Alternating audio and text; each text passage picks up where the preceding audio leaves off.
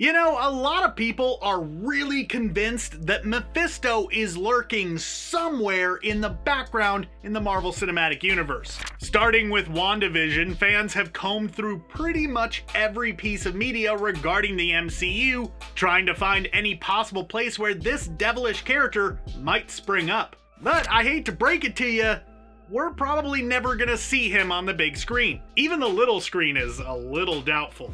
But why though? What issues might keep Disney and Marvel from bringing the villain to the MCU? Well, that's what this video is about. I'll break down the issues around including a character like Mephisto in a blockbuster Marvel movie, and even take a bit of time to explore ways that they could bring him in regardless. So let's go ahead and dive right into it. Let's start this video off in probably the most logical place that we can, by looking at who the heck Mephisto even is. Now, I'm sure that a lot of you don't need any introduction to the character. Judging by my time spent in the comments underneath these videos, the sort of people who watch these videos probably seem to know comics more than I do, which is saying something since it's literally my job to know these things. However, there are also a lot of people who have some misconceptions about who, or rather what, Mephisto is exactly. So for the rest of this video to make much sense to them, we should probably clear that kind of stuff up. So if you don't feel like you need this kind of information, you can just go ahead and click on the next chapter down there if you're on YouTube, or go to this time code if you're watching anywhere else. Cool? Cool. Now, the easiest and most basic way to describe Mephisto is by saying that he is effectively Marvel's equivalent of the devil. And that is certainly what he would like you to believe. In actuality, though, Mephisto and the Judeo-Christian depiction of Satan, Lucifer, are two separate characters within the comics. So there is an actual devil that isn't Mephisto. However, that devil doesn't really do much in the comics and isn't really seen around. So much so that a lot of demonic characters doubt that he even still exists. So a lot of times when Marvel writers need someone to fill in that kind of textbook devil role, they turn to Mephisto because he's just right there. But he is actually just a multiversal demon, existing within his own realm of existence that he calls hell without it actually being the real hell. Because you see, within the multiverse there are, yes, the countless different versions of Earth. We've got places such as Earth 616, Earth 1610, that's the Ultimate Universe. We've got Earth 199999, I might actually be missing a 9 there, that's the MCU Earth. And then we've got other random little places like Earth 79203, which, fun fact, is the world where instead of getting Marvel heroes, we got those good old tokusatsu heroes from Super Sentai and Kamen Rider. Though Marvel only actually acknowledges the Super Sentai ones because copyright reasons, but if you want to get technical, they both exist there. Fun little fact for you. But beyond those different versions of our particular hunk of rock, within the multiverse we also have smaller pocket dimensions, often ruled over by powerful beings. Mephisto's hell being one of those, the real hell presumably another. So to really sum things up, Mephisto is a being more in line with someone like Dormammu than any of the gods that we've seen within the MCU so far. And that is a fairly apt comparison. I know that I've certainly thrown some shade at the guy so far in this video, kind of saying that Mephisto isn't the real devil and all that, but he's still a super powerful being, just like Dormammu. It's just important to note that he is not himself, in fact, the devil. He's just a devilish figure. And now that we have a basic understanding of what Mephisto is and what he isn't, let's get into the meat and potatoes of this video. Why we may never see Mephisto in the Marvel Cinematic Universe.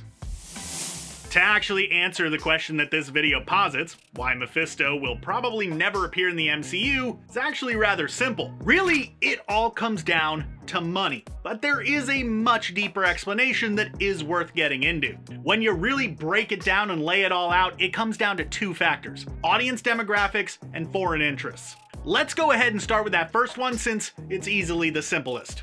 As we all know, the Marvel Cinematic Universe is, for the most part, meant to be enjoyed by audiences of all ages and all walks of life, meaning that all of the entries in the series should be the kind of thing that you can show to kids without worrying too much about people getting angry at the filmmakers. Now, you know what wouldn't work all too well in that regard?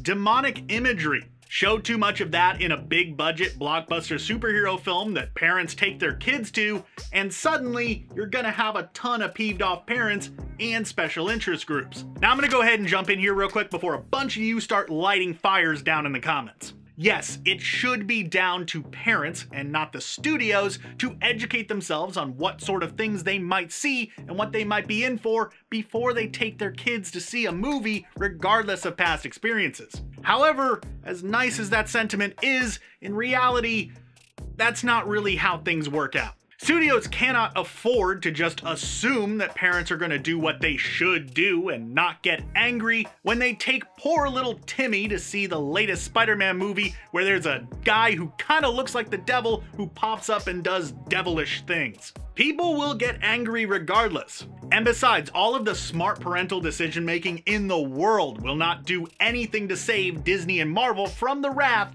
of special interest groups. Look at the famous cultural outrages over things such as Dungeons and Dragons or Harry Potter. These were headed by people who believed that games and media containing demonic and occult imagery were themselves evil or somehow harmful to people. It's probably pretty safe to assume that if a tentpole Marvel movie had Mephisto as one of the antagonists, we'd more than likely see something pretty similar to those previous outrages, which would ultimately lead to bad PR for Marvel and Disney. And on top of that, there's the other factor at play here, that being foreign film markets, more specifically, the Chinese film market. Now, like it or not, China is currently the second largest market for movies in the world, and it is rapidly growing. So fast, in fact, that analysts have been saying for years that it is only a matter of time before the Chinese box office overtakes the US box office in terms of revenue. So that market is a huge one for filmmakers,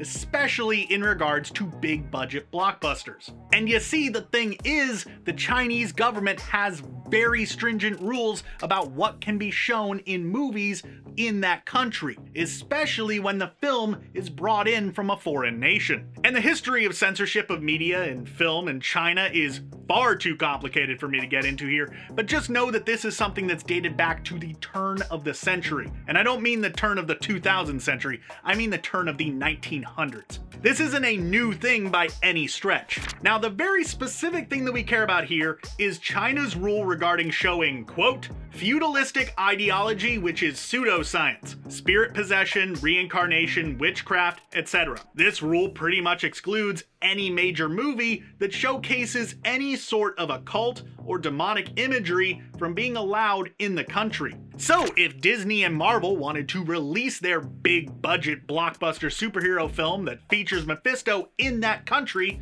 which trust me, they would, because that's a lot of money to just leave on the table, they'd either have to heavily edit it, removing any of that demonic stuff, or attempt to recontextualize it, which is easier said than done. And even if they did manage to do that, that would still leave them with the previously mentioned problems that I talked about earlier. So when you take that all in and really look at it, it's a tough sell, but it's not impossible. Now let's not lose all hope. There are a few things that could be done that would allow us to get Mephisto in the MCU in at least some shape or form. The first, and by far most simple, that I'm sure at least one of you has already commented about, is just don't put him in a movie. Put him in a Disney Plus show. Putting something like that on streaming would certainly help. First and foremost, it would actually do a lot to avoid any kind of public outcry from special interest groups. Think about the Marvel Zombies episode of What If, or really just about the entirety of that show at all. A show like that is able to get away with a bit more questionable content because of the nature of the fact that it was not released in a more public manner. I'm not saying that streaming something on Disney Plus isn't also very, very public. I mean, it's on one of the biggest streaming platforms there is, but it's a little bit harder for the common populace to know that it's there. Unlike a big Marvel tentpole film that is marketed literally everywhere.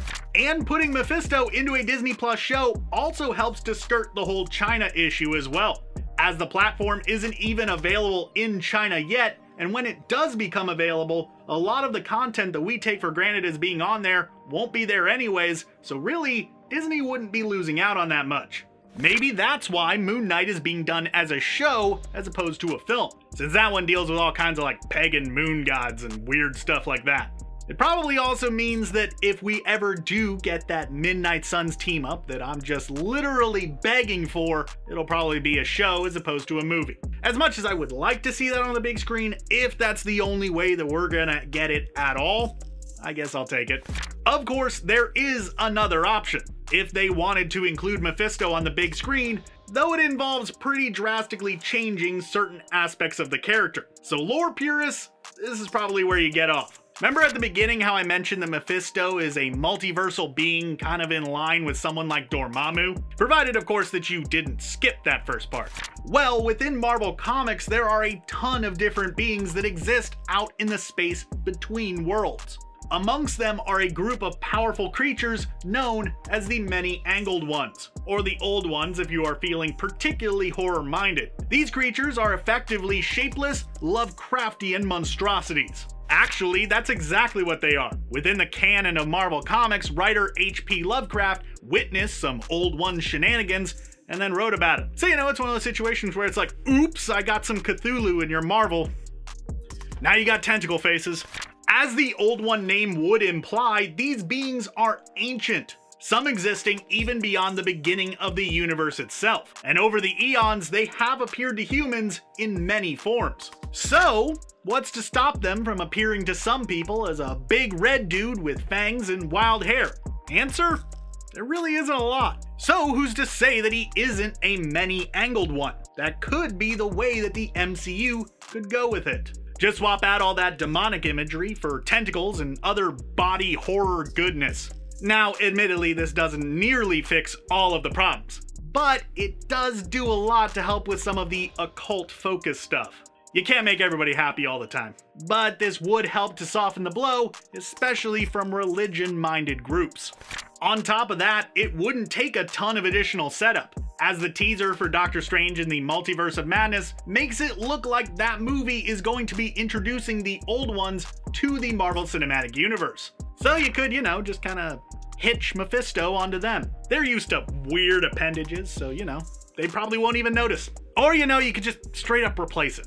And yeah, I know that that would mean not actually getting the character of Mephisto, but it would still allow us to get Mephisto-focused stories in the MCU. Just, you know, tweaked a little bit. We already kinda saw this with No Way Home, which was simultaneously a One More Day and One Moment in Time adaptation with sprinklings of Spider-Verse in there for good measure. So we have seen that Disney and Marvel aren't afraid to take a story that involved Mephisto, in this case One More Day, and just strip the devil out of the details. Or, you know, not the actual devil, but the pun worked better that way. So maybe the best option for getting Mephisto stories in the MCU is to just not get Mephisto at all. Hey there everybody, I'm John Algetz. I made this video and I want to know what you think. How do you think we could get Mephisto in the MCU? Be sure to let me know down in the comments below or go ahead and shoot me a response over on Twitter. I'd love to hear from you. Thanks for watching and be sure to subscribe to CBR for more awesome videos in the future.